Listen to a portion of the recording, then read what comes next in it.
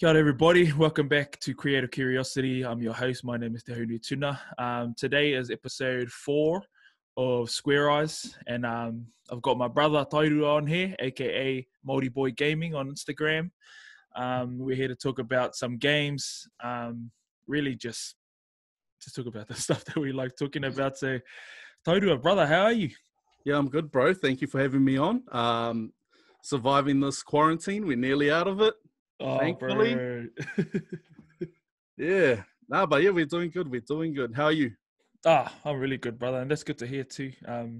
I think a lot of us who are into like the entertainment industry, whether it be gaming or movies, you know, we wish that some of these big titles came out just before lockdown. We would have been even sweeter. Eh?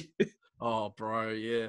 Like, it was massively disappointing when Last of Us Part 2 got delayed. I was like, oh, no. Like, that would have been perfect. Like, Again, bro. Yeah. But, you know, it's all good. We're only a couple of weeks away now. So, yeah, it'll be good to get it once it comes out. Oh, bro, hard out. And for those of you listening, the game we just touched on there, we'll probably end up talking about it a little bit later on. It's The Last of Us Part 2. The original game came out in 2013, and it was a masterpiece in every sense of the word. It was probably the first game I ever played, and I said to myself, this was actually like a movie. But yeah, we'll talk about that later. But our first topic is God of War.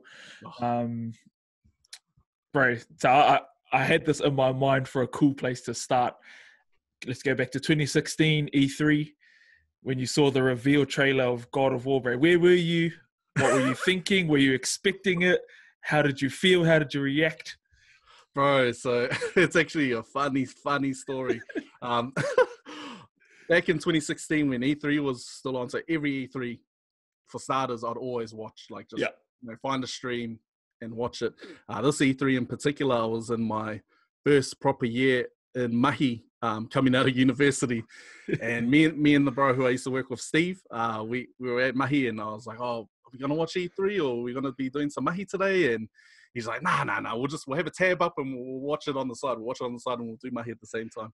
Anyway, we ended up just watching it, both of us, and I remember that particular E3, there were the rumors that, you know, God of War was going to come back and it was going to be completely different. And I was like, oh, like we hadn't played, you know, God of War hadn't come out in a long time. And when they were teasing it, it was like, oh, okay, is this going to be the one? Is this going to be the E3? And then the trailer just set it up in such a way that, you know, you see Atreus, but you see the kid playing with his toys and you're like, oh, what's going on here? Yeah. And then you hear in the background, like, someone calling out to him. And then you're like, oh, what's going on? You don't see him fully yet. And then Kratos just emerging from the shadows. Like, oh, I'm getting goosebumps thinking about it now. Bro, like, I'm getting teary eyes. I remember sitting there, and it was so funny because the bro that I was watching the stream with, he had it on his own computer and I had it on mine. And he had a delayed stream. Oh, and we both had headphones on. I was like, oh, and then he like turns to me and he goes, Kratos, and I was like, oh, no. Oh, we were cracking up. It was so funny. And then like everyone in the office was like, hey, what's going on? I was like, oh, no, nothing. Like, yeah. They wouldn't get it. Yeah, we're just playing it off, eh? But I remember. And then the greatest thing about that was, like, you got to see an extended part of the gameplay. Bro, immediately. That never happens, eh? No, never. It's just usually, like, it'll just be a teaser. Like, you know, usually expect it to be cut off right when they show Kratos. But, you got to see him roll around, and then next minute, he's got his bloody axe, and it's like, oh, where are the blades? Yeah. No, he smokes up with the axe. It's, oh, this is, chef's kiss, like bro. Like, 11 out of 10, 12 out of 10, eh, bro? Yeah. Oh, unreal. Bro, I remember when I watched it, where was 2016? I was living in Palmy at the time, and because I'm the same as you, bro. Like, I've said plenty of times, like, my favorite events throughout the year, there's 2 events that I love sort of staying up to date with. There used to be 3. The Apple event, like when the new iPhone will be announced, was one of them, but I'm not really like that hard into it like I used to be. But E3 is one, and Mr. Olympia is another one. Yeah. And I remember I would like wake up early just to jump like on live if I can. Yeah. And then yeah, bro, like you said, like, you know, shows Atreus playing with those toys. And I think what the cool thing about it, you know, because the voice has changed to Christopher Judge now, when he started speaking, no one expected it would be Kratos because his voice is different, eh? You know, and when it's, bro, I was like literally, I was in disbelief for like a good 30 seconds. I thought it was someone else. I was like, why would they make someone else like, you know, as Kratos or, you know, as the God of War? And it wasn't until like 30 seconds into it, I was like, oh shit, it's actually him. I don't know why, but yeah, I think it was just one of those too good to be true sort of moments. And, you know, even with the gameplay, I remember buzzing out how the camera was set behind him, you know, because anyone who's played the original God of War titles, they had sort of like set placements for each camera. It would, you know, never just followed directly behind you. And like around that time, that was when like beards started to be cool. So he looked even meaner. You know, he really looked cool before, you know, in the original God of Wars, and somehow they made him look meaner, you know, older, grittier, you know, real drony voice. So from that one, bro, like fast forwarding to the release of God of War. Oh no, actually, what was your reaction, bro, when he called back the Leviathan X like Mjolnir? When I saw that happen, I was like, no way. Like, it was just a game changer. Like, because for so long you'd always see him with the Blades of Chaos, and like when those were first introduced, you're like, oh, these are like, it's like a whip. Yeah. Like, you're throwing out these swords that are, you know, and it really suited the character at the time because he was just like a ruthless Spartan, angry all the time, and just, it was pure violence, you know. He was just always just like effing up everyone. Whereas this was just like, you could tell, like you were saying, he's like a more mature, like cool, calm, collected, and while still like hissing and violent. Yeah. You could tell like this was more calculated and like he knew what he was doing. And then when he called the axe back, I was like, oh hell. So good. It was so good to see. Yeah, they did it, and just the way they did it, you know, it was somehow, bro, for me anyway, personally, they've made it feel and look cooler than Mjolnir getting called back. You know, it's got that like weight to it, and even specifically in that gameplay, how when you look at the X, because they made it a little bit more cinematic, where it kind of had a little jerk in the X, like it was like a hesitation to come back to him. Yep. Whereas when you play the game, you know, it comes back like straight away. There's no like little half a delay, and I think, you know, they put that in there just to build that bit of suspense. Because I wasn't expecting that. I was expecting him to go walk over and grab his axe. Yeah. So was I. Like, I almost thought like, oh well, he's just throwing it away, and then you obviously get to use his fists. Yeah. Like, you're gonna have to go over and pick it up every time if you throw it, but not get the old hands out, and then it just comes back. Like, what? Yeah, right. And then, you know, when you, so we'll go fast forward to release. Did you pre-download it? Did you go to the store to buy it? How was all of that sort of time for you?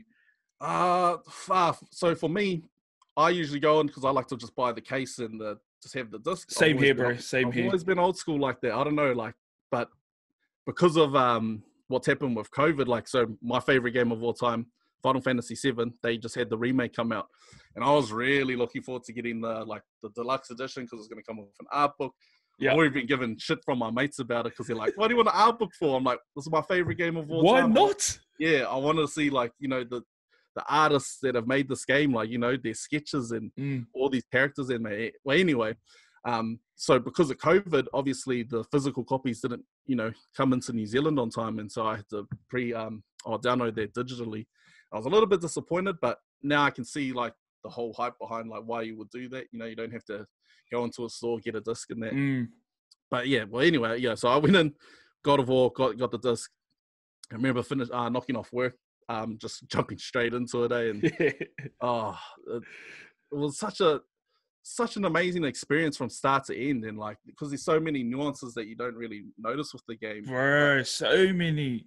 But like the one main thing for me was that if like you were to go through the game from start to finish, like there's no stopping cutscenes. There's nothing that stops it. There's no break in between. It's like just one, like from start to end, a movie. Yeah. And it's just such a cinematic experience. And like no game, I think, well, for me anyway, prior to that had done anything like that. Yeah. And it was just, it was a game changer, a literal game changer. And wow, what a game. What a game. Where did you buy it from, bro? I think I got it from EB Games. Oh yeah. It's been a while, just the standard EB Games. Yeah. Bro, I remember when I got it, because I pre-ordered it from the warehouse here in Whakatane. We didn't have any like EB Games or anything over here. And what's cool about the warehouse is it's always like $10 cheaper or like $20 cheaper than everywhere else. Yeah. I bought it for $90, bro. Brand new. And I remember on that day, what did I do? I had a meeting at the library in town. It was for like an event for Matariki that was coming up. And that was the only day the meeting could happen. And I remember just being gutted. I was like, I've been waiting for this since 2016. And you fellas want to all of a sudden have the meeting on the day that this game comes up.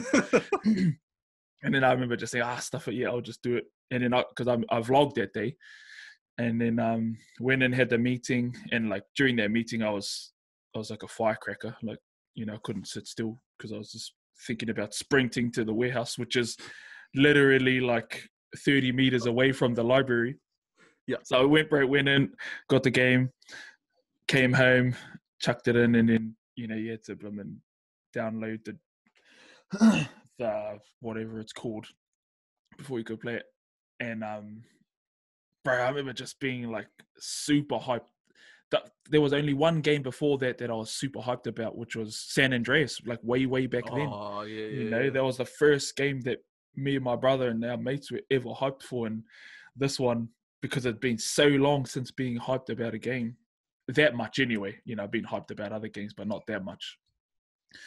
So it was like a boiling point. And then, bro, I'm gutted because my first experience, I played it on a shitty TV. Oh, and, no. Bro, the quality was not there. And so the scene, like right at the beginning, when you're carrying the log up the little hill just before your house. Yep. Bro, the snow, like all the colors in the TV, bro, it was super contrasty. So I couldn't see any of the details in the snow and in the path that I was walking. And I remember almost stopping to go and find another TV somewhere just so I could experience it properly in all its glory. Yeah. So my first experience of God of War was a bit marred by that experience. And I'm glad that it came out at the end of the week though, because it came out on a Friday, I think. Yeah. And then it was straight into that weekend. So I was just like, that's me all weekend. Yeah. And then funny thing, because over the past like few years, like I'm still a like gamer and movie lover at heart. But like over the past few years, I haven't been able to play games as much. Like I haven't played the PlayStation in almost a year, just because I know when I do, bro, I don't get any mahi done. So I had to just make that decision to be disciplined and pick and choose which games I play. Yeah, bro. Yeah, so I was playing it far out, and I just feeling that old man status and can't even last long before I fall asleep, bro. Oh yeah. Nah, I feel you on that, bro. Nah, you can't do those like all-nighters that you could when you're a kid, bro, easily, Yeah. Oh, because I did the exact same thing, like when Final Fantasy VII came out. I was like, as soon as midnight hit, I was like, yep. Because when you download a game online, as soon as it hits midnight, you can just play it right off the bat. So I was up midnight, and I told my partner, I was just like, I'm going to be playing this probably all throughout the morning. He said, okay, just don't wake me up.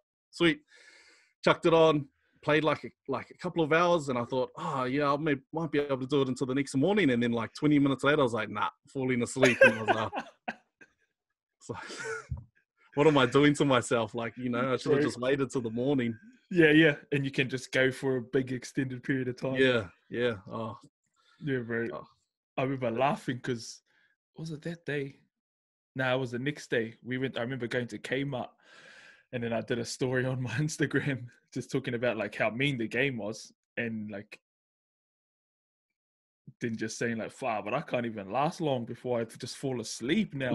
Like I can't play it for super long extended periods of time. Like as a kid, I would literally play it all day, all night. Me and my brother used to do those marathons. Hire a game overnight, stay up all night, bro. We used to sub in and out. So one would stay up to keep it going. And then one, when the other person woke up, was like, "Oh, yeah, Kieran, what happened? Oh, yeah, this happened, blah, blah, blah." So you can get caught up on the story. Yeah. Carry it. We weren't allowed. We would just sneakily do it. This was at my nan's house. And then when we would play it out in the batch, in my uncle's batch, bro, then my nan would come out in the morning and would turn the TV off but leave the game on and would just pretend to be asleep. Yeah. Wake up. If I was been up all night playing that game, no. And as soon as she went back inside, bro, straight back into it. And I thought I still had that stamina, but not at all. Oh, no, still feel like a kid at heart, but you can't do it anymore. Yeah. Oh, bro, hard out. So let's blooming. I'll give everybody who hasn't played the game, who isn't intending to play the game, just so you fellas can sort of be a little bit on par with what we're talking about. So I'll just give you fellas a little bit of a overview, I suppose. So the game follows a character named Kratos, who's a demigod, a Greek demigod. His dad is Zeus, and he's got a human mother. And he was captain. Was it captain, bro? Or he was the captain of one of the Spartan army. Yeah. So he was captain of a Spartan army. Real angry dude. He made a deal with the god of war, Ares, to destroy his enemies, and then he would become like a servant of Ares. He ended up being betrayed. He ended up killing his wife and daughter, and then he went on this journey. Pretty much in a nutshell, he ended up just killing all the gods in the Greek pantheon, and then that's where the story ended. And then now they haven't told us how many years have passed, but now he's in the Norse pantheon. He has a son now. And that's where this journey of this game begins. He's a lot older. He's a lot sort of quieter, because in the early games he was just yelling all the damn time, real violent. And somehow in this game, although it's a real violent game, they managed to capture all these subtle nuances of character, of storytelling, and it was a beautiful game. Most of the reviewers, they gave it top marks, and it deserved it. And it got the most deserving award, which is the Game of the Year. The same year that Red Dead Redemption 2 came out, which was another masterpiece, which is a game that took like 9 years to make. So yeah, that's insane. So bro. So we'll jump in at God of War. What where do we start?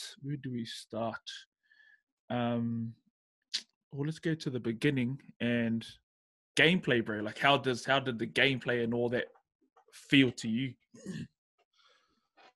For me, I think when I compare it to the other God of Wars, it was definitely a more slower paced experience. Whereas with the original trilogy of God of War, as we were just talking about, tells the tale of Kratos and going against the Greek gods. And it's really like that's a story of revenge and him trying to right the wrongs that he felt were against him. And once he finished God of War 3, he's come to that full circle realization that he can, finally forgive himself for all his past crimes. He's had that, that cycle of revenge is over. He doesn't need to be that person anymore.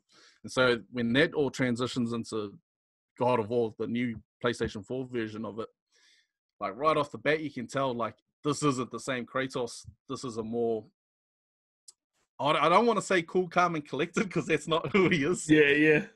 He's still that Spartan deep down, but he's much more reserved. That's the word now. Yeah, he's trying to figure out how to be a father again. And trying to be as best of a father as he can be. And this is all highlighted in the gameplay. It's not as fast paced. Yeah. You know, you're taking the role of, I guess this is a story spoiler. Let's spoil it. Yeah. The mother's, the mother's ashes. You know, you got to take the journey of that from where they were to the highest peak in all of the realms, as I was saying. And it's a journey. It's not from A to B. It's from like A to B to C to D, all the way through the alphabet, pretty much. Yeah. And you see these characters grow over time. You see the struggles that Kratos has with trying to be a father to Atreus and trying to explain to him that, you know, he's not just the mortal, he's a god as well. And then when you see that transition of him actually telling Atreus that he's a god, you see the struggles within Atreus, you know, because he gets a godlike complex, and he thinks that, you know, he's indestructible, he's invincible. And then you have Kratos come down to him and say, look, no, we need to be better than that. We need to be better than the gods that are around. And, you know, just be better people. And you see that relationship evolve over time. And like you were saying, it's a masterpiece. And for a game like that to get Game of the Year, especially in the year where Red Dead Redemption 2 came out, Spider-Man also came out that year. And not to, I guess, like talk down on Spider-Man, because that game was amazing and on itself. Far out, like, just against those sort of heavyweights to get Game of the Year is unreal. And it shows how amazing that game really is. Like, not just the story, the characters, the music, like, straight up, so good. And you can tell that the little pieces that they added to it for the sequel is going to be even bigger and better. Bro, they left so many little story beats. Like, they can go like multiple directions. Yeah, and that's all right, everybody, we're back. The bro's internet just cut out, but these are the things that we deal with, and that's all good. Anyway, Barbara, where were you? We were talking about God of War. I think so. I was talking about how the gameplay of God of War and how it was different from the previous. Yeah. So I think where I was going with that was, compared to the original trilogy, the new God of War is so much more slow paced, and you see from the journey from all the way from start to end, and then the little nuances that set up for the future titles that go up. Like when you get to right at the end of the game of God of War, and you see Atreus, and they're finally coming down from the mountain, and you know where this is going. When he asked Kratos, he's like, "Why did you call me Atreus when they call me Loki?" Yeah. That happens. You're like, "Excuse me." Did you expect that, bro? Did you expect anything like that? Or like, and the thing with like twists, like especially in games and like I guess any sort of media, like you get them far earlier on in whatever. Yeah, not right at the end like that. Right at the end, and for him to say Loki, it's like, whoa. Yeah. What? Like, this kid is Loki? Holy. Like, that was a major twist. It was an amazing twist.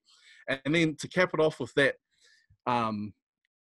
when he asked Kratos why he called him Atreus, and he tells him this amazing story of this warrior.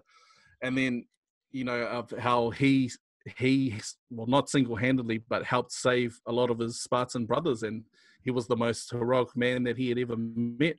And to cap off right at the end of Atreus going, he finally told a good story, because throughout the whole journey, you know, you just have Kratos just be blunt and just say, you know, what it is. Like, he doesn't expand on his thoughts and feelings, and for him to go in real depth and, you know, a lot of thought into the name of, you know, his son.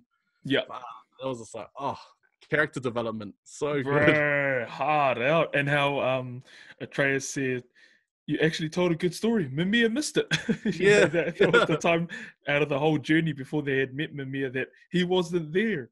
Yeah. And then you have those amazing stories from Mimir when you're in the boat, you know. Epic, hey? Yeah, filling out this epic world that we've just entered, and you now feel like you're a part of this this epic scene, and you realize what's going on a little bit more. There's not as much vagueness as there was entering the game. Yeah. And now you've got this character that fleshes out all these characters, and he makes Odin and Thorin that look like assholes, really. Yeah. Like, yeah, because we're so used to them. Sorry, we're so used to them being, these awesome characters in the Marvel movies, and then get a different twist on them. It's amazing. Yeah, bro. I think it's a cool, like, look at it, and then because for me, like with us, like being Māori, a lot of these stories, in MCU and especially in God of War, they feel like ours because we have all the same gods pretty much. They just have different names. They represent the same sort of realms.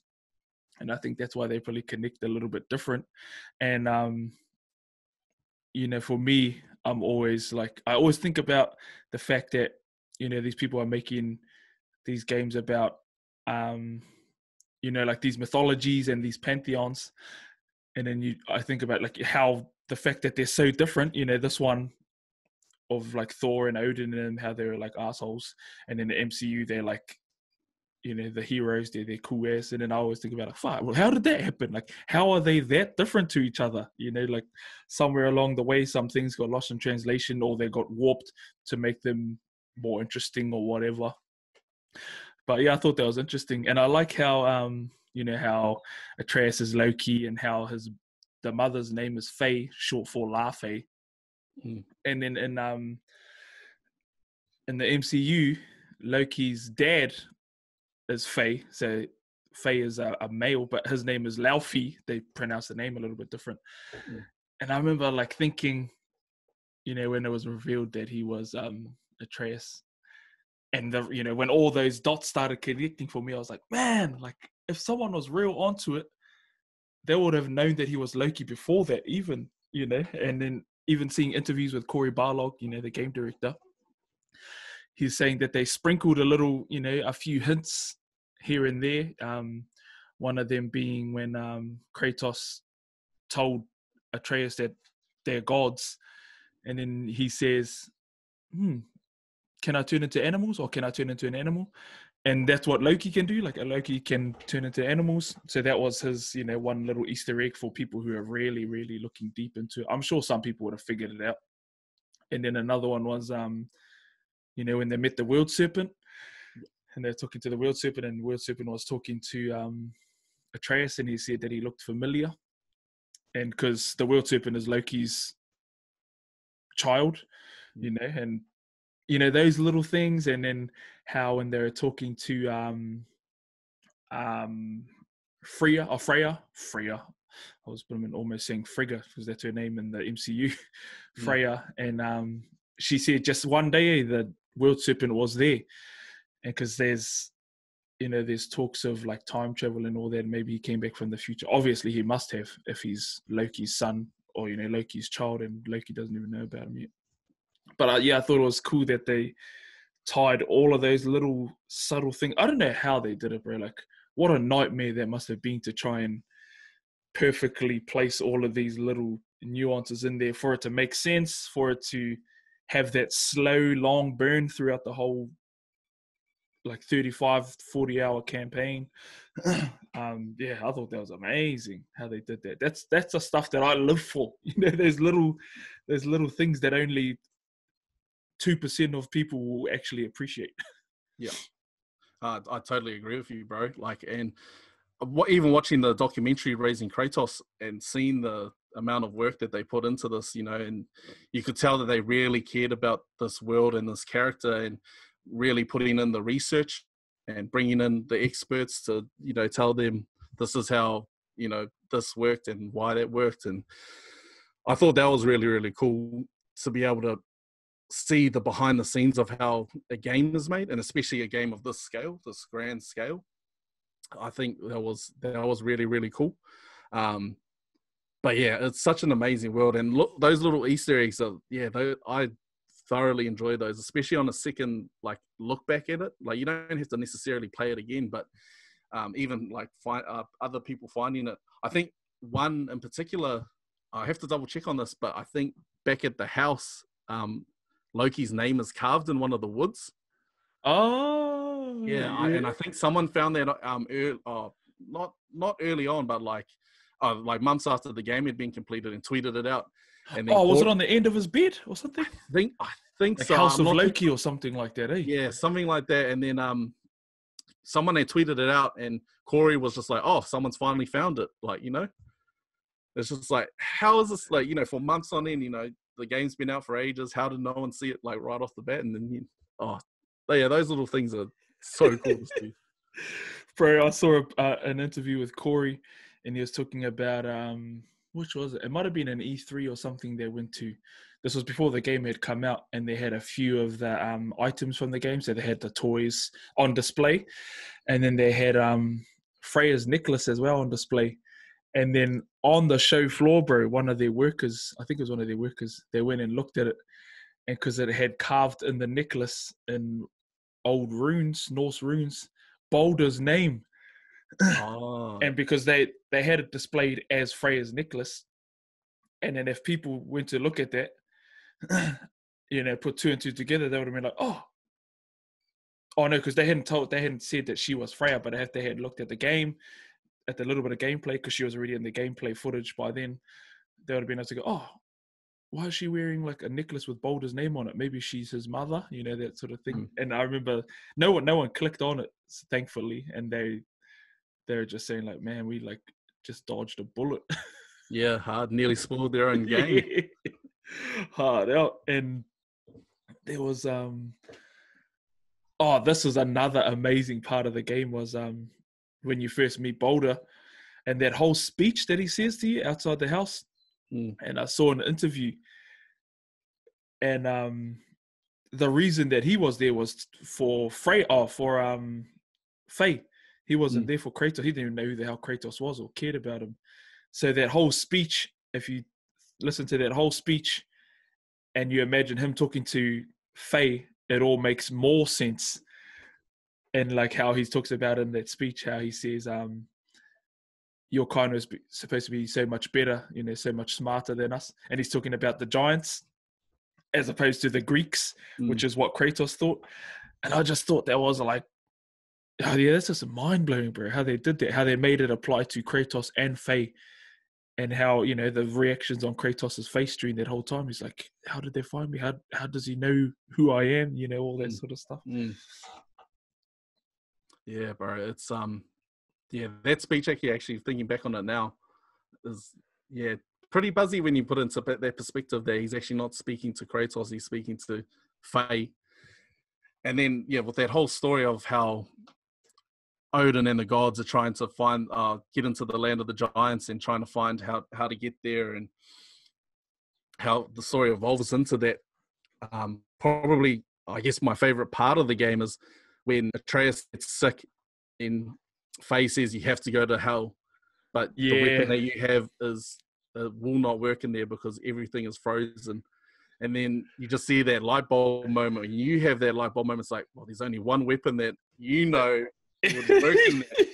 And then when you see him travel back to go to his house to go pick up that weapon, oh man, I was just buzzing.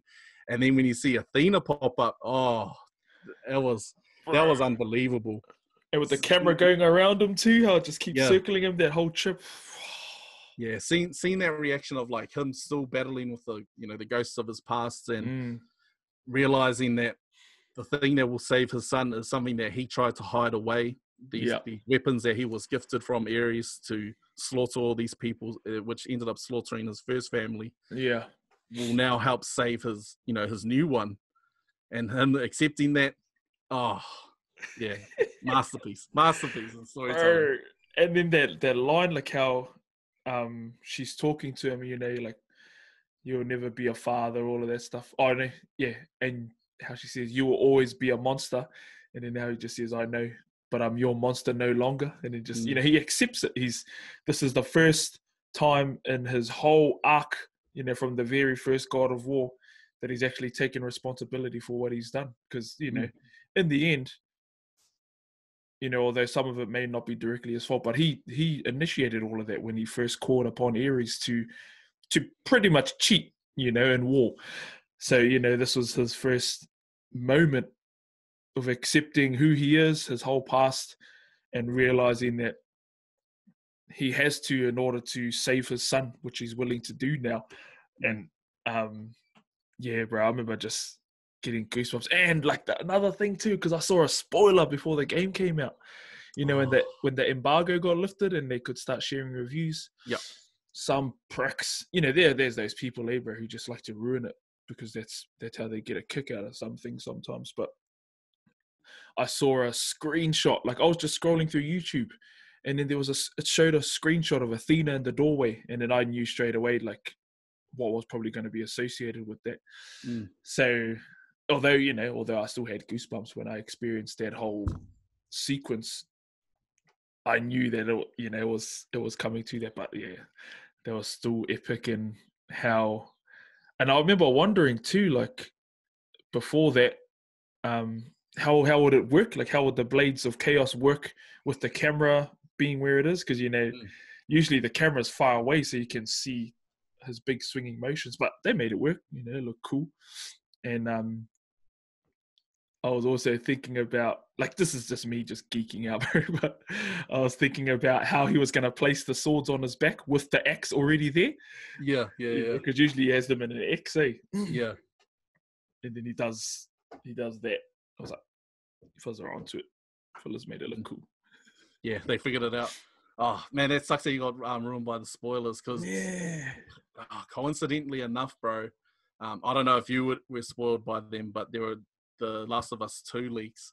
No, I haven't seen them, so I'm glad. I don't even look at comments. I'm just like, nah. Oh man, so like, I just happened to be on Twitter the night that they came out, and it was just all over everyone's like feed, and I tried to not look at it, but like because you're scrolling and you just happen to see it, it's just like, oh, okay, so this part's been ruined for me. Great, yeah. Thank you. I was really pissed off, to be honest. Yeah, of course, because you've been waiting for so long. 7 years, man. Yeah, and then like the wretched thing is that like the director of that game, his Twitter feed from now on has just been filled up with all these like people that have seen the spoilers and have just been spoiling it for everyone else. Yeah, bro. And he's had to go on and just be like, don't read the comments on my tweet. And every single one of his tweets, he'll end it. He's just like, don't read the comments. Yeah. And it's just like, it's a shame that, he has to do that because, he's put in, and the team themselves have put in all these years of effort to try and bring out, another amazing game, another amazing experience. And yeah, I just don't understand why people like would want to do that. Bro, it's one of those things where you can't take it back, like people listening, like if you're into these episodes, you understand, because you obviously love this sort of thing. That happened with me with Blimmin' Endgame. That got spoiled for me too. I was like, you freaking punk, why? And then I had heard about this dude in, where was it? China, I believe. Like, don't quote me on there, but there was a dude who was just running around, bro, at the movie theater, yelling out what happened at the end of Endgame. And then he got beaten up too. You were thinking like, oh, good job. Yeah. You knew what you were doing, you punk, But yeah, anyway, it's a real thing, far note, There are some weirdos out there who like to spoil people's enjoyment just so they can feel cool for 2 seconds. But yeah, back into God of War. And but have you played it on Give Me God of War? I didn't even give it a try, bro. I started out on not the Give Me God of War, but the one just below it. Yeah, because I like a little bit of a challenge, and that was so challenging to play. And I think I got through. I hadn't got to, I guess halfway through the game. I must have got about like maybe even a quarter, maybe less of that. And I just remember being like, nah, I want to actually like enjoy this game. I don't want to. It's just a grind. Is so hard, and then like even going through it on normal, and then facing the Valkyries, so hard. Shit, you. And I contemplated just giving up on it. I was like, nah, this isn't worth it anymore. Like I've finished the game. Like what do I need to do this? But it was cool actually going through. Like it is an amazing like challenge, and Yeah, I'm not usually one to go and try things on the hardest difficulties. I'll give it a go, but if it's too hard for me, nah, Yeah, not really worth it. Especially like a single player campaign. Like I want to enjoy the experience as yeah, much bro. as I have it to be a challenge, but I still want to enjoy that cinematic experience. Like, yeah, don't want it to be a bloody a grind for me. Yeah, bro. Because I pretty much every game that I play, if it's a story based game, I always just play it on like the normal setting, like not easy. I play it on normal, so it's not too easy, but one that I can enjoy. And yeah, I'm the same, bro. Like I don't want to just be there like grinding to prove it that I can do it, because I'm just like, nah, it just takes too long, and it makes me hate it. Yeah, Like some of those Valkyrie fights, man. I remember that first one. I was like, holy hell! Why weren't they in the main? I suppose I know why they weren't, because people would have maybe not have even made it to the end of the game. Because they're way harder than the whole game. And I remember probably my hardest fight was what's her name? The one in what's that fire realm? What's the one called? Muspelheim. Yeah. Yeah, the one in Muspelheim up on the blooming volcano, pretty much. She was my hardest. That attack, that Valhalla attack. Yeah. It just comes and wastes you in the neck. I was like, yeah. I died. I think I died more times facing her than I did with the Valkyrie Queen. Oh wow. Right. Their Valkyrie Queen.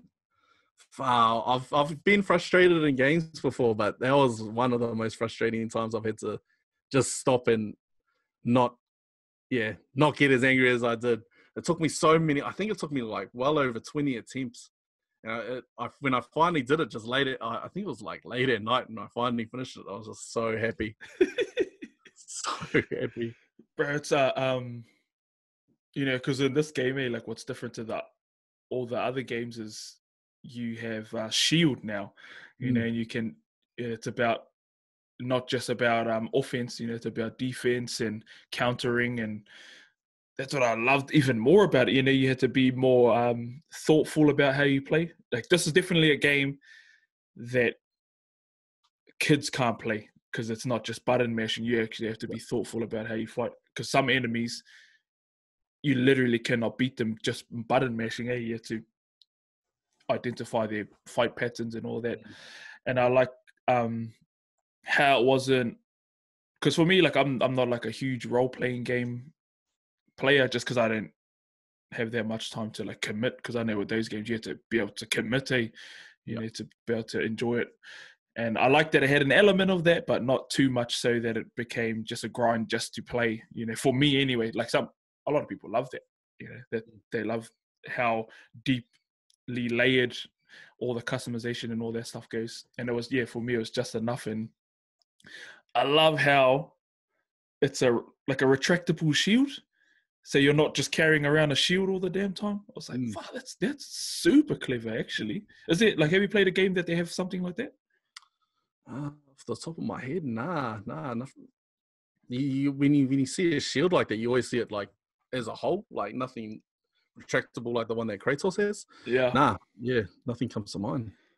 Yeah, bro, I think it's also, and how he has his dodge.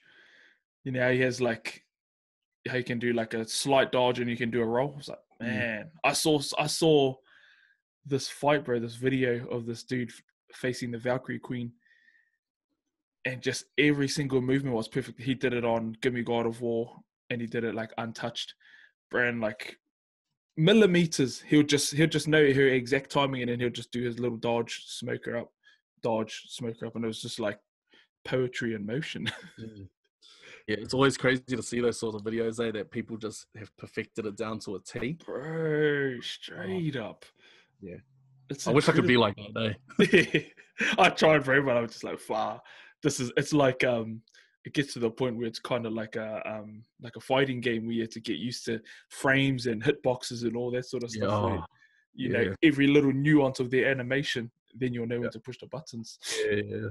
Yeah, bro. And like for this series, bro, because no doubt they're already well into development, and I'm super stoked that they made a shitload of money with this game. So, and they've got all the backing. There'll be no doubt in Sony's mind now that they can make an even better game. So they'll have all the resources and all that they need. What are your hopes, bro, for the next game? I don't really want to.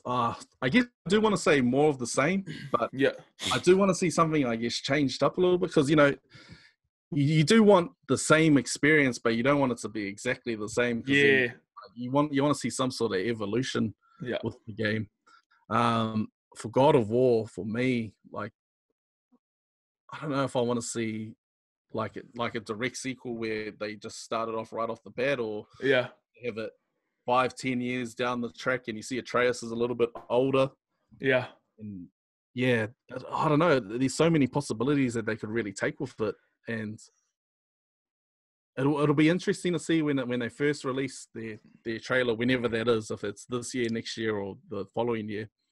Who knows really? But it'll be interesting, to see the type of reaction and how they're going to take this story and continue it, because like we said, there's so many possibilities that they could go down. Yeah. And then, did you see the extra ending that they add on to the end? If you went back When you to go the home? house? Yeah, bro. Yeah. So obviously they're definitely sticking with who that's like. The focus of the story is going to be around Thor and how he's going to be in the world. So that excites me, and I just hope that those sort of keep on introducing characters like that down the track, and answering questions that were in the game, like when Atreus got sick and you're taking him up to Freya, who blew the horn to summon the world serpent. Yeah. So hopefully, like, those little things that like get answered. I hope they don't beat around the bush with that. I hope they go straight up and just like, this is what happened. Yeah. It's so. To be honest, I'm not too sure how far away we are from a sequel for this game, because I think that from what I've been reading about and what Sony have been like, how their releases have been going on, it seems that I don't know if God of War will be an immediate release for the PS5. Yeah. But it will definitely be in the first couple of years. So hopefully in the next year or so, we'll see God of War. Yeah, some sort of like info or something. Yeah, bro. I don't know. What are you hoping for? There's a few. There's a few. One of them is like, I want to know Freya Blum, Faye's story. I want to know like what her role in Jotunheim and with among the giants was, and because she was just a regular sized person, and the X, the Leviathan X is actually hers. So she was obviously not just a nobody. If the makers of Mjolnir made an X for her to sort of counter Mjolnir. So yeah, I'm interested to find out what her story is. Obviously, I want to know like what happened between God of War 3 and this. Like, how did he end up here? Why here of all places? And then another one, when they go to Jotunheim and there's the carvings in the wall that reveal themselves, and then there's that picture of Atreus holding Kratos, and he's got like the wheel serpent coming out of his mouth. And if you look at Kratos, he's got an arm, like a hand missing, his right hand. And then through all the whole story, like they talk about Tyr, and Tyr, he was the one who tricked Fenrir, the wolf, which is Loki's son, who was a sign of like Ragnarok. And he tricked him because he said to him, like, if I can wrap this ribbon, tie you up with this ribbon, I think it was like a magic ribbon or something. My mate told me this, but they tied him up, and then Fenrir wasn't super trusting, and he said, "Oh yeah, to see if you're telling the truth or not, I'll get you to put your hand in my mouth. So if you're lying, I'll bite your hand off." So that's how Tyr lost his hand. And then like there was that picture of Tyr, they're carving, how you see those carvings with those sort of information story sort of board things. And there's one of Tyr, and he's got like a beard, and you can see parts of it. I'm wondering if in their mythology maybe Kratos is that figure. That would be like insane. And how Tyr, they say Tyr, he was the person who could travel realms and all that. and then there was their carving, and it had him like he had traveled to the Greek pantheon, to what else was there? To Norse, to Japanese, and to the Irish pantheon, so like the Druids and all that. So I'm like interested in all of that whole sort of story right there. And yeah, obviously with Thor, and maybe we can go to Asgard in the next one, because it was one of those ones when you go to the Bifrost, they wouldn't let you travel to. So I'm interested to see all of that. Maybe the next one you don't play as Kratos, maybe you play as Atreus or something like that.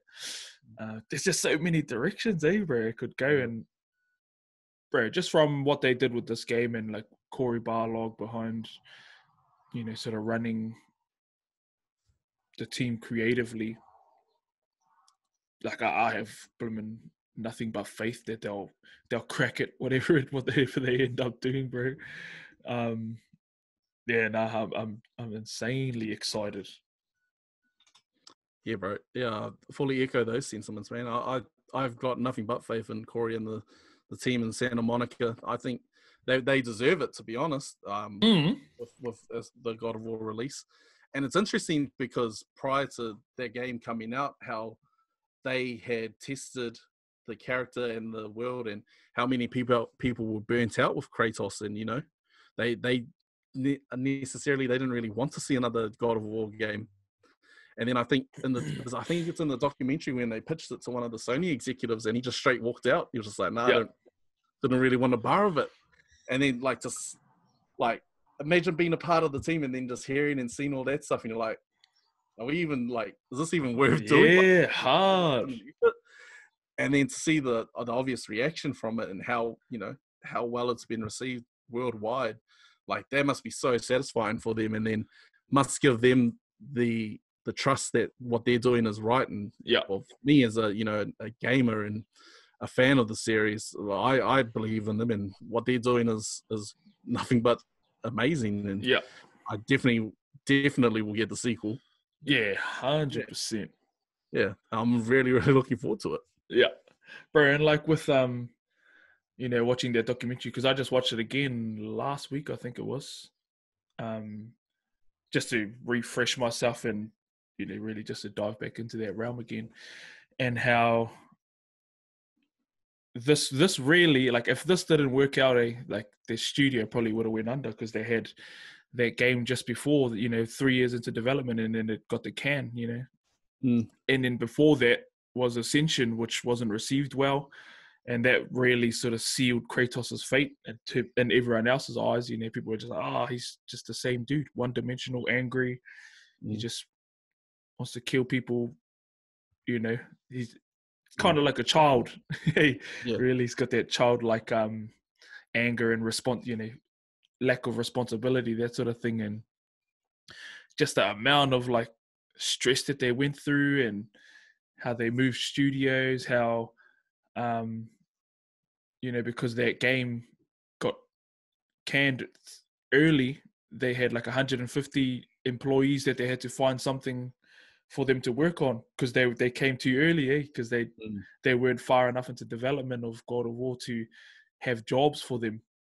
And then just from a lot of people's feedback, just the general and public just saying like this dude's dumb, like no one cares about Kratos, sort of thing. And I love how Corey, he said, why, although people don't like him because of obvious reasons, what if we work on a story that's kind of about redeeming him, taking him all the way to this place, and then bringing him back, not forgiving him for everything he's done, but maybe getting him to a point where people can go, like having some sort of empathy for him. And they did it. And it's crazy. And how at the very beginning of the game, when you hunt that deer, and he doesn't even know how to be a father. He doesn't even know how to put his hand on Atreus's back to comfort him.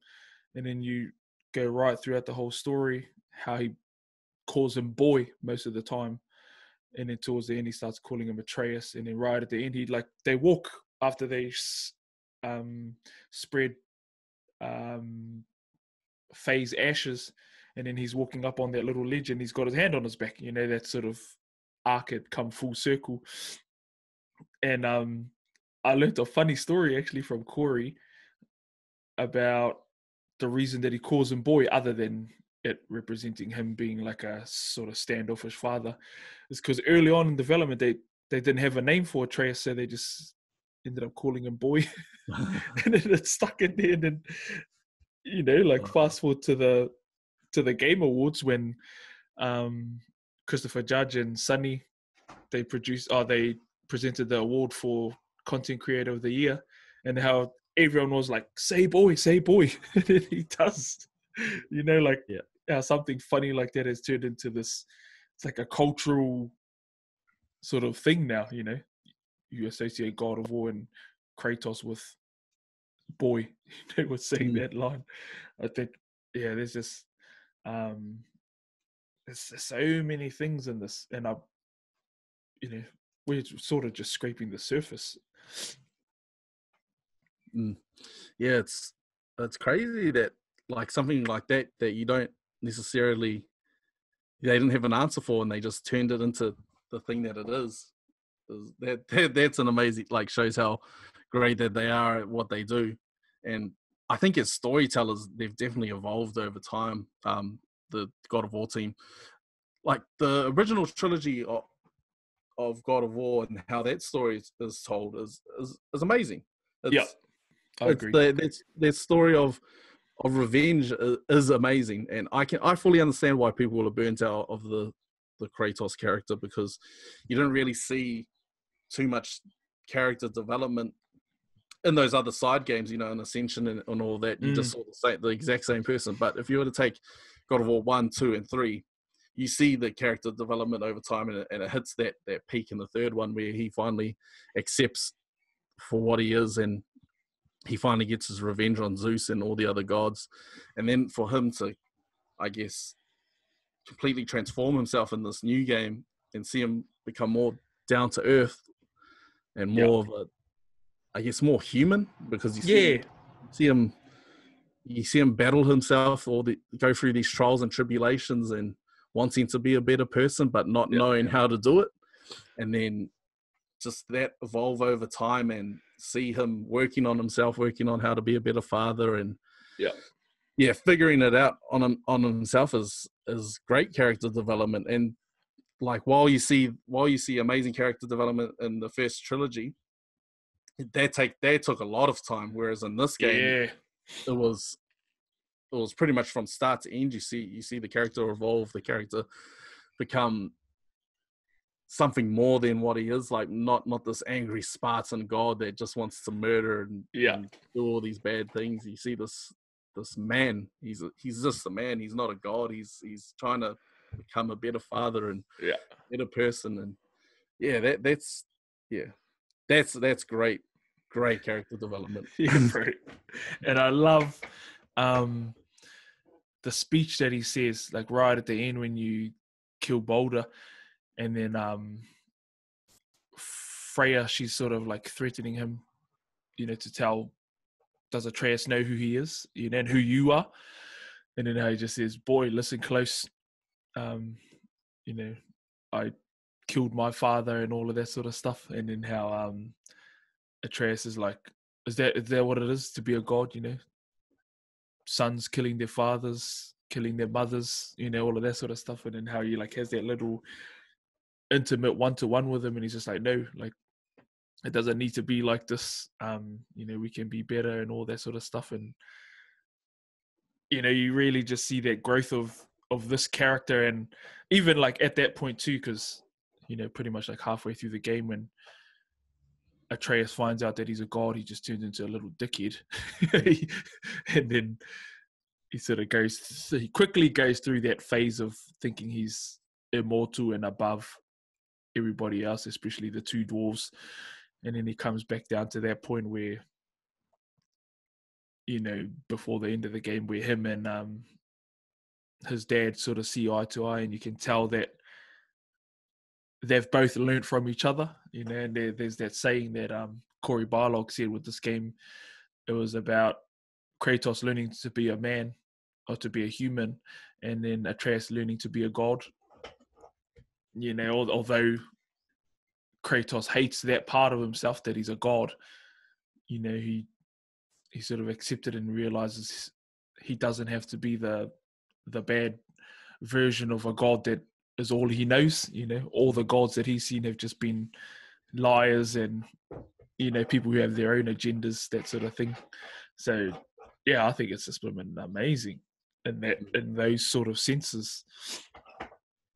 Yeah, it's kind of, thinking on it now, when you think of that development that Atreus has when he realizes he becomes a god, it sort of goes back to when Kratos, when he becomes a god, like he has that sort of like that same hunger for power that Kratos had.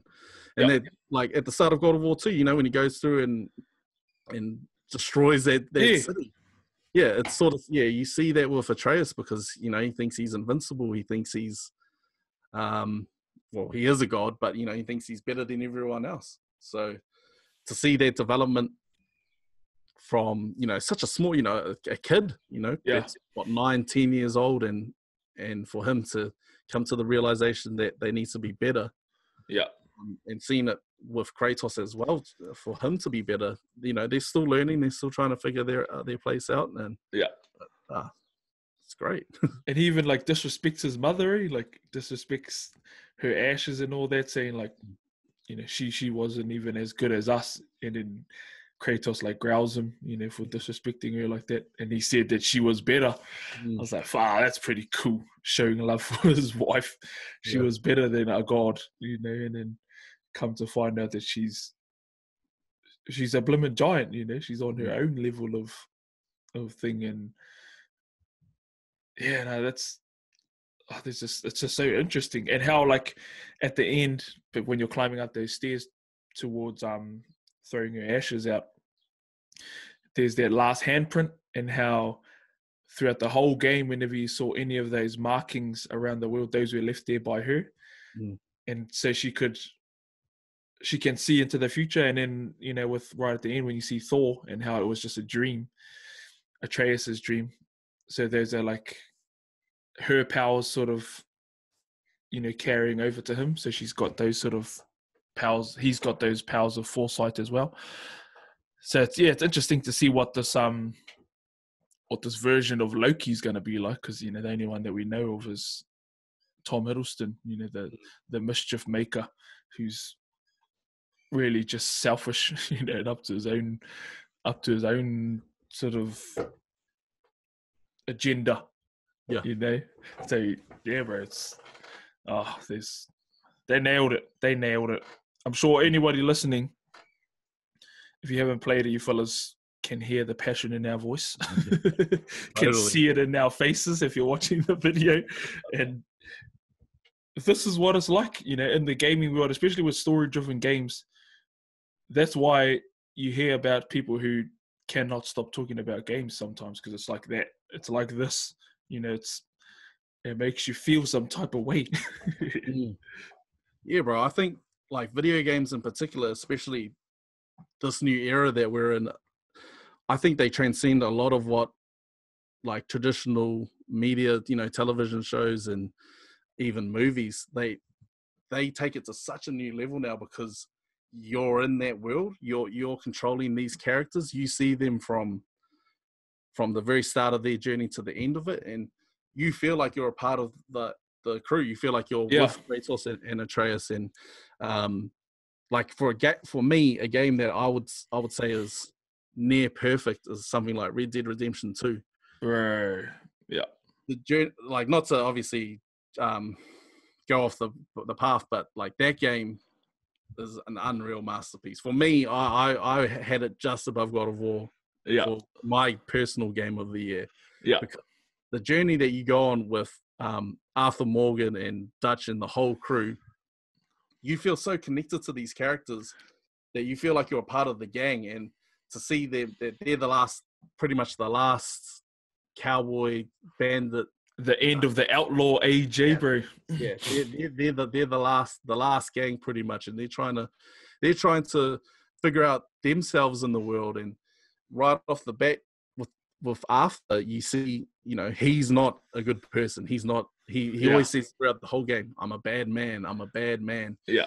Does these bad things, and as the player, you're controlling him. You can't stop him. Like, Yeah. you can't make him do something good, because what he thinks he's doing is good. Yeah. And what is good for him, the gang, who he considers his family, for Dutch, because that's his father figure. And you think, wow, this fella is a bad dude. And being able to play this game, you think you're a part of that world, you're a part of this gang. You see these characters that you grow attached to, and then when so what I'm trying to say is, like, in this game, it takes the experience of being a video game to another level. Yeah. Like, you experience the world as it is. Yeah. You experience the characters for who they are, and then when you see some of them die and you see some of them move on, you feel that. Yeah. You feel that emotion, that raw emotion. And for me, I think Red Dead Redemption 2 is one of the very few games that would be able to translate into a movie, into a Yeah. Hell yeah. with ease.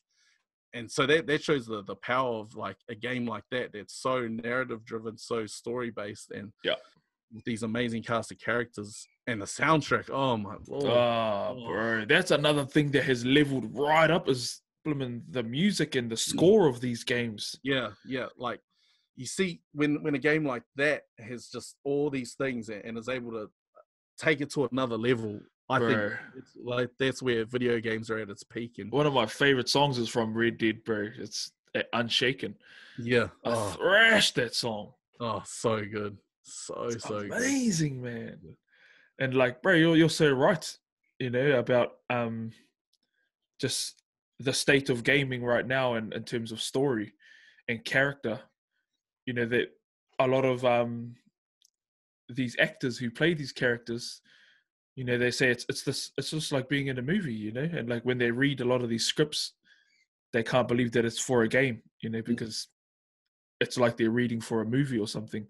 And I heard Corey say this other cool thing, and it was about really just how young gaming is, and he thinks about film. When you think about film and you think about the early days of film, it was silent at one point, that where you had to read what the previous sequence was about, as opposed to, like, listening to dialogue and all that. And then, you moved into black and white film, where they did have audio, but, they could only do movies on a soundstage. They couldn't do it on location, to now where, film has come so far and it's developed, it can be more nuanced, all of that. And I think we're sort of at the beginning of that stage for gaming. I believe really this whole generation of gaming. So, like, right at the end of PlayStation 3, like with The Last of Us, is when it, like, there, for me anyway, personally, because I haven't played heaps of games, but that was, like I said earlier, that was a game that just stood out narratively, character wise, from any of the other games that I had played before. And because before, just my view on it, like, games with, it's about entertainment. It wasn't about trying to be a cool ass story. It was really just about having a simple goal, which was beat this baddie and save the princess. Something simple as like that. To now, where it's like, where it gets to the point where some of the decisions that you make, one doesn't feel purely good, one doesn't feel purely bad. It's sort of like gray, one is, it's a good decision, but there's these cons to that decision, and vice versa on the other side. So, some of these sort of decisions and stories now, for me anyway, they sort of teach you about, like, they're like real life. There's decisions in life that ain't just black and white. You have to weigh up the pros and cons of each, and then you end up choosing the one that has the least amount of cons. And that's the sort of level that gaming is at now. And man, they're just going to get better and better, and with technology getting better in order to assist them in making those things happen, with reducing load times and being able to have bigger maps, all of those sort of things, not having to design little hallways to crawl through just so the next section can load, I'm glad that it's really just taking restrictions off the developers and off the storytellers so they can actually tell the stories exactly how they want to tell them. Yeah. And being able to be put in a position where they want to tell stories that they want to tell, like not being forced by, the big conglomerate company that is telling them, you're going to do this game this way because we want to be able to project these like X amount of sales or what, whatever it is, or just following trends, like we want to make a game that's like Fortnite and for it to be as popular as it is. Like there's only gonna ever be one Fortnite. Like, there's only ever gonna be one like Red Dead Redemption 1, God of War. Like just do what you want to do. Do something that you're like these guys are doing what they're passionate about and telling the stories that they want to tell. And we're as people that consume that content, we're really spoiled for choice because bro, tell me about it. I've said that heaps of times, like actually spoiled for choice. So many like variation of the games that you can, that for people of all walks of life to enjoy, like not just regular gamers, that'll pick up a game because this is the new thing to get into, sweet. Like there are games for people that they just want to chill out. They just want 5 minutes to relax, take their time and, do what they want to do with it. Or there's people like myself that would love the 30, 40 hour experience of being able to live your life as a cowboy and go bro. America. Yeah. And that's an amazing, it's an amazing time to be a part of. And the stories that are told like in Red Dead Redemption, God of War, Horizon Zero Dawn, bro. It's an amazing story. And like even like the Uncharted trilogy, the 4 games in Uncharted, those are like the Indiana Jones of video games. Like Indiana Jones is an iconic movie series. Like it's the best way to describe it because it's so action paced. Like it tells the story of treasure hunting. It's pretty much exactly Indiana Jones as a game. Yeah, it's exactly what you would want in an Indiana game. And we're really spoiled for all these different types of games that we've got. We've even got like games being remade, like the old classics, Spyro, Crash Bandicoot. Exactly. CTR. Yeah, CTR. It's unreal that we're in a time where we're getting these brand new IPs on top of IPs that we grew up with that are being remade for this generation. Yeah, bro. Yeah. It's actually incredible. And like, this is just gaming we're talking about. Even in the film sector, bro, it's the same. Like, spoiled for choice as well. Like with what's happening, and bro, like, there's sometimes like I have to pinch myself where I have to say, like, man, what a time to be alive. In terms of entertainment and all of that, all of the stuff that Square Eyes podcast is about. There's so many things. And bro, I love that you said Horizon Zero Dawn because I bought it last year. That was the last game I played on PlayStation, actually. And I think I finished it, about a year ago. And that was why I put the game away, because I got addicted and didn't do anything else. And that was probably one of the most, that's up there. Like, that story of that game is right up there for me. Like, I've got that game in my top 5. Yeah. Like, my top 5 games of all time. I've got Breath of the Wild as number 1 for me.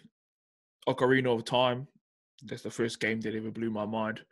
God of War, Horizon Zero Dawn, and Red Dead. That's probably my top 5 all-time games. Yeah. And they're just like, they're all so different from each other. Yeah. And totally. like you were saying before, bro, like how it's cool seeing developers make games that they want to make instead of trying to make another version of someone else's game. There's plenty of space, for original IPs. Like Horizon Zero Dawn came from developers who make Killzone games, out of nowhere. Like, Last of Us came from the people who made bloody Jack and Dexter, So like, and then there's all these different directions. Like this new Spider-Man game came from the people who made Ratchet and Clank, Insomniac. So it's cool seeing these all these different studios really just backing themselves, just saying like, yeah, we're gonna go for this new IP. We believe we can make a good game. We're gonna try and step out of the mold that we've put ourselves in and that people think we should stay in. Yeah. Just to, take a leap of faith, and it's just been paying off. And like where PlayStation is right now with all of their their PlayStation studios, and that new animation is sort of like the beginning of an MCU movie. Like PlayStation studios are like far out. They're powerful now, with all of their IPs and their IPs that people love, like not actually love, and as deservedly so. They've done an amazing job with how all of these things have gone. And with this year, we've got Last of Us coming out in a few weeks, and then Ghost of Tsushima next month. We also got Avengers coming out. Got Cyberpunk still to come out. That game was teased ages ago. If there's ever been like one of the most build-ups games, it's been that. Like it just feels like it's just never ending, Yeah, that Cyberpunk is probably one of the most anticipated games for me. Like in a lot, probably of all time, Final Fantasy VII Remake, for obvious reasons, because it's my favorite game ever. Like when that first got announced, like I just couldn't believe it, because they had talked so long about this game being remade, and they were like, no, they're never going to do it. Why would they do that? And then when they announced it at E3 that it was going to be remade, and first for PlayStation, I just couldn't, lost for it. But then when they announced, when CD Projekt Red announced Cyberpunk, I remember at the time thinking, this is going to be an epic game, because they're coming off The Witcher 3. Witcher 3 is probably one of my all-time favorite games. Yeah.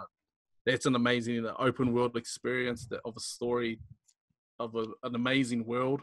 That's a crazy journey. And so having played that game and seeing how much work that they put into that gave me the belief that they're going to put in just as much work into Cyberpunk. Yeah. And then seeing the reveals over the years, like the 40-minute presentations that they did, I think last year and then the year before, like you could just tell right off the bat that this is going to be an epic game. Yeah. And then, deep.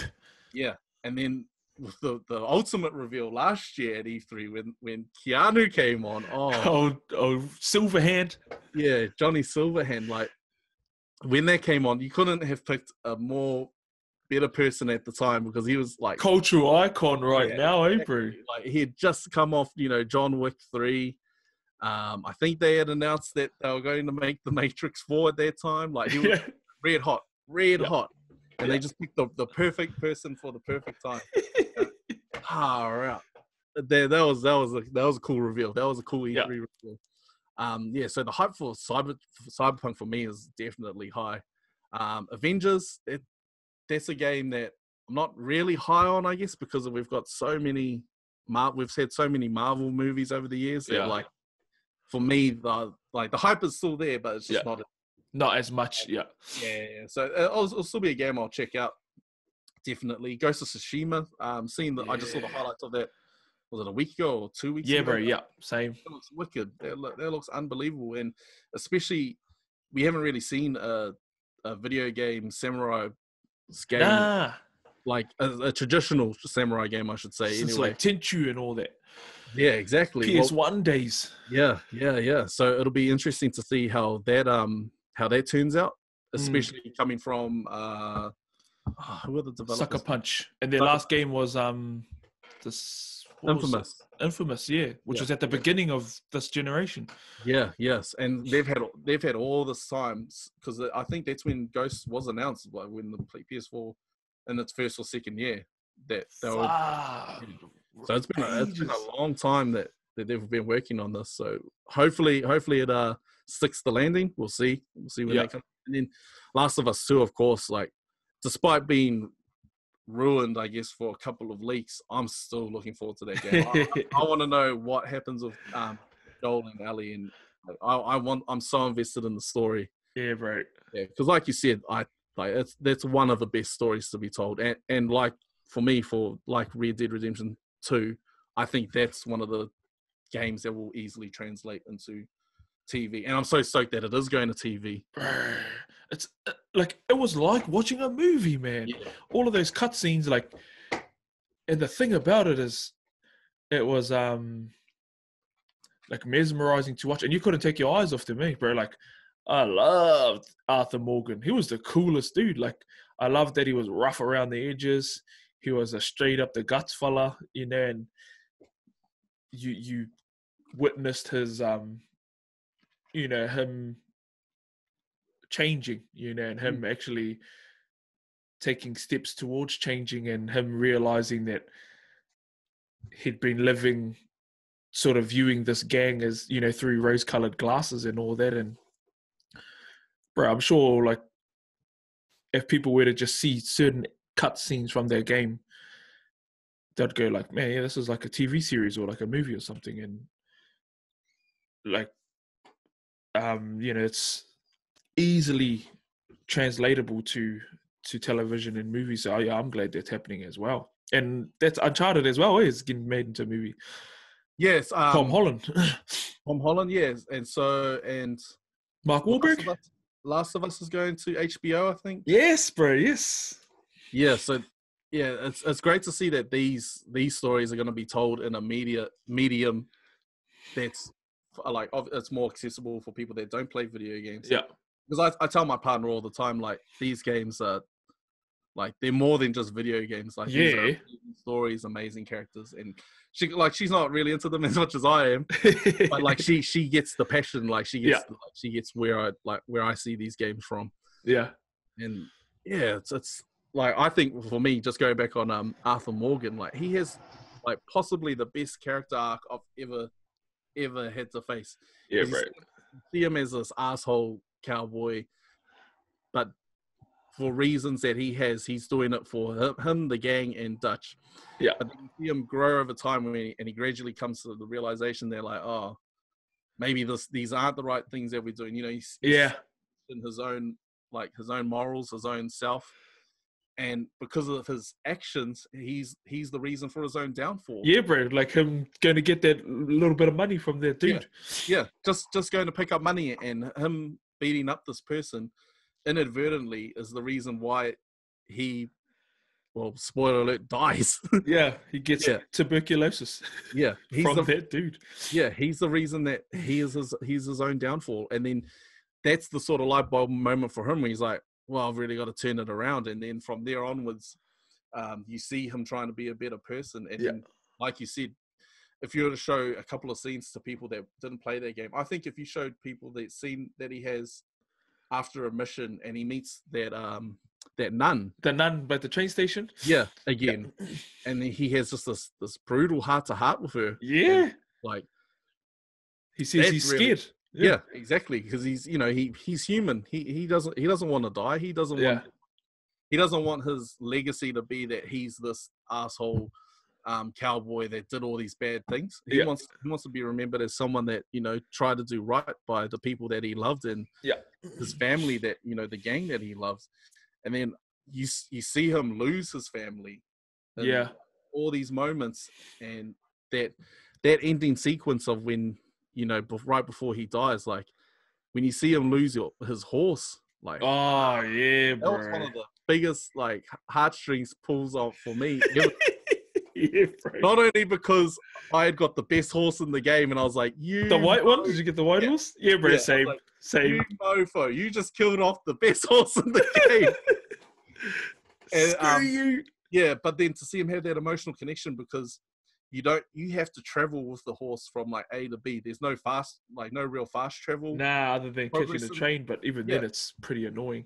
Exactly. So you have to, you build up a bond with this horse, and then you see a gun down, you're just like, wow, okay. And it's got permadeath, so you've never seen your horse die in the game. Exactly. It's just like, okay, that's cool. And then you see him the passing of the mantle to John, where he gives him his hat. Yeah. Like, just take care of your family, take care of yourself, like move on. And then you have that final encounter with Micah. And then, like, I remember playing the game, I was like, Arthur's going to get out of this. He gets out of everything. How sick he is. And then you're playing on and you're battling, and then you come to that realization, you're like, this is it. He's not coming out of this. He's not coming out of this. And then you see him die, you're like, holy hell, like, what are you doing to me right now? And just that whole sequence, bro, like we were fighting Micah, they're saying all that stuff, he's calling him a rat, he's progressively getting sicker, like he's coughing that whole time, and ends up on his back trying to get the gun, and then Dutch, the arsehole, comes out and steps on his hand, and then how Arthur says, like, oh, what is it? Micah says, you lost, and he goes, no, John made it, that was for him.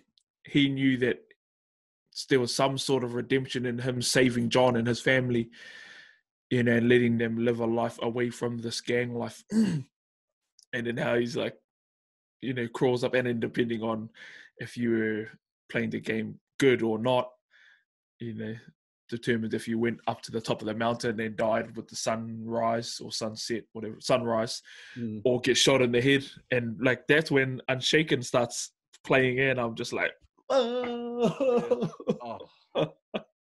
No, that game is, it gets you in ways that you just don't even see coming. Right. And I remember in particular my mate, he's a laugh. We were talking about it at the same time, and he always plays a bad dude, like, no matter what. He's like, I can't, bro. I know, that's the same for me. He's just like, nah, I just love doing it anyway. Like, it's just a laugh. But then he said, when Arthur became sick and he realized that, he had to turn it around, he's like, oh, no, I'm changing the way I play. I'm going to be good from now on. And I couldn't believe it because, like, for as long as I've known my mate, he always plays a bad dude, like, no matter what. And then for him to have that character change for himself, I was like, oh, like, just it was an amazing turn to see. And then, but yeah, like you said, the whole, like, redemption arc for Arthur, like, is John escaping with his family. Yeah, that was unreal, because in Red, you've played Red Dead Redemption 1, correct? Yeah.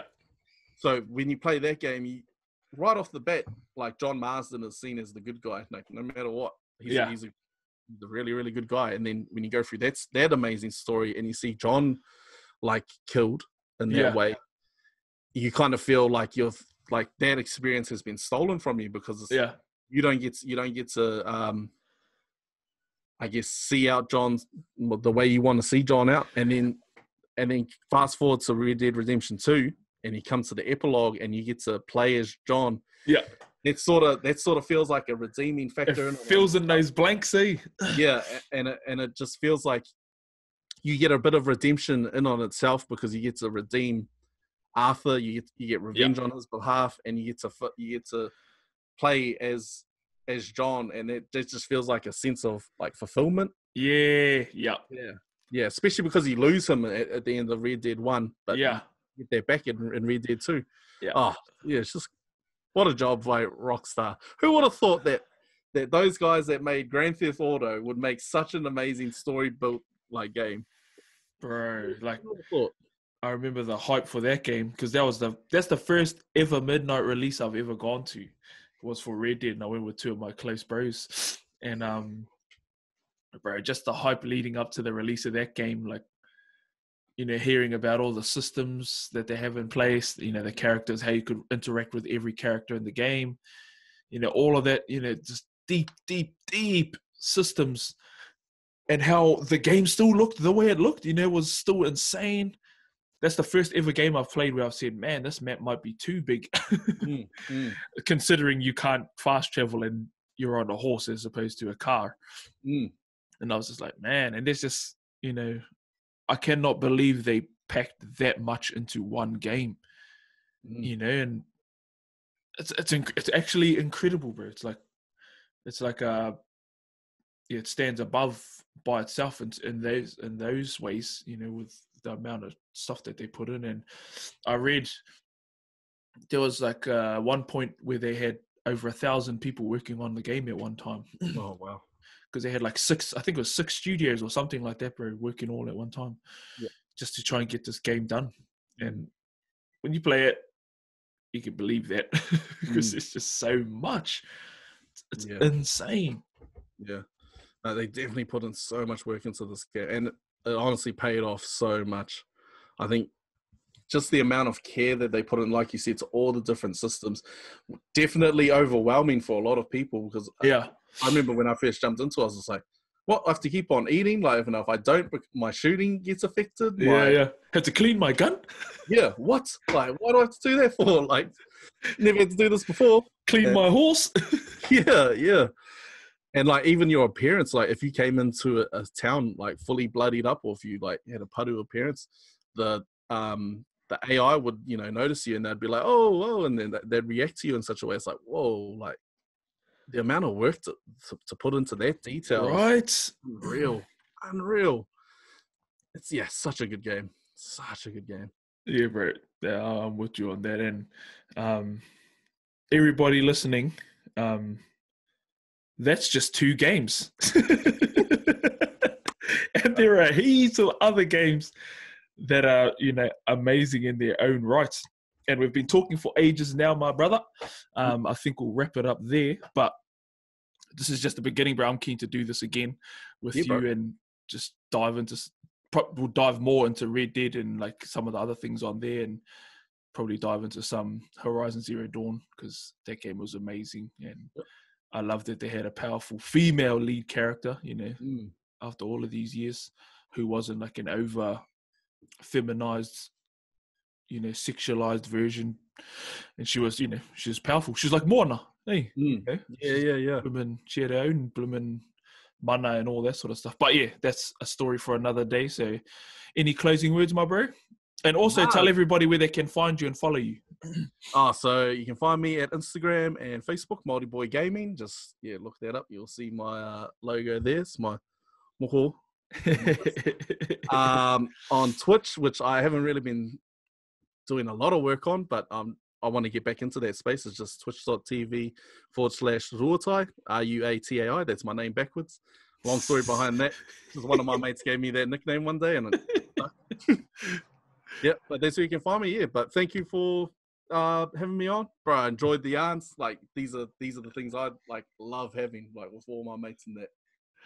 Oh, bro, me too, and pleasure having you on here, brother. And I'm keen for this to be a regular occurrence. And this section of the podcast, Square Eyes, is it's for people like us, people who love to just go deep and love to talk about gaming and movies, and love all the subtle behind the scenes stuff.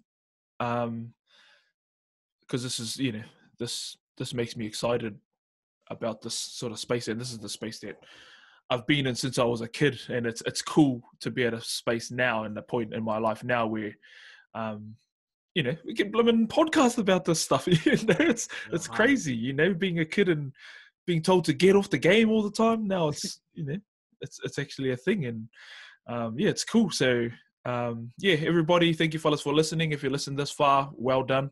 This was a long episode. You even went through a bit of technical difficulties. It took a half an hour before this podcast because it even started, because my end was playing up, but we are here. This was episode 4 of Square Eyes. My name is Te Haunu Tuna. This is Creative Curiosity, and I'll see you for the next one. Bang, brother. Sweet.